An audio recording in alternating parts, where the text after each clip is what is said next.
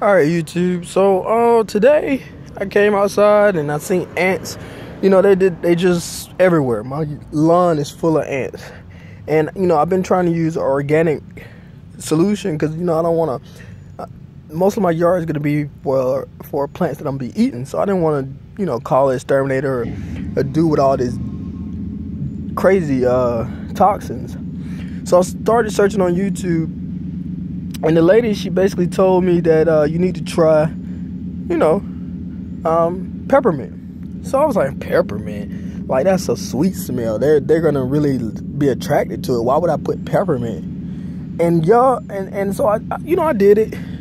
Tried to find my spray bottle, but I got one of these and just put 5 drops of peppermint, the essential oil peppermint in here. And I'm out here and I put it around my little box here so that they don't use this as they ant bed. And I've been monitoring the ants. Now, it was to a point where they was just lined up. And you might can't see this unless I really zoom in. But I'm gonna try to catch when they come to the actual place where the water smell is that I poured, that they turn away. So let me find an area. They're turning away. If you can see, I don't think my camera's that good. Okay, there we go. You see them? They're coming towards my ant bed. They're coming towards the garden. They're coming.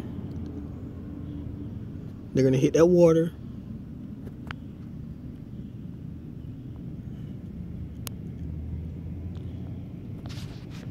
If you can see them, they really don't like it. You see them going back? They're trying to see, am I going to do it or not? And they say, nope, I'm going to go back. They don't like the smell of peppermint.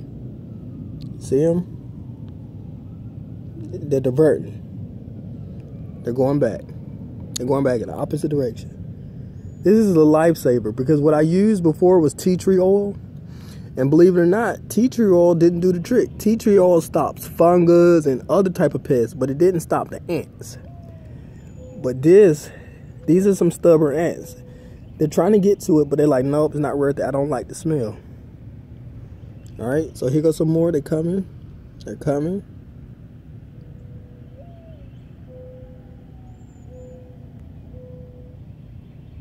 They're hanging in that little area, and they're going back. They're trying, but it's too saturated.